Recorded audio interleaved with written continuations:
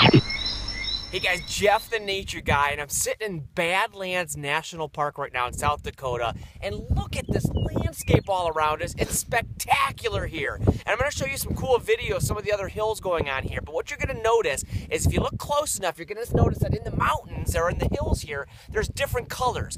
And that's a walk through history.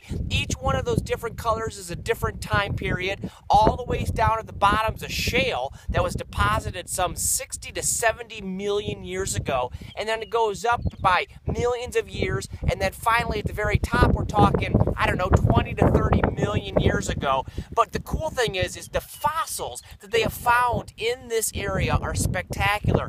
From alligators, yeah, there used to be alligators here when this was a big sea millions of years ago.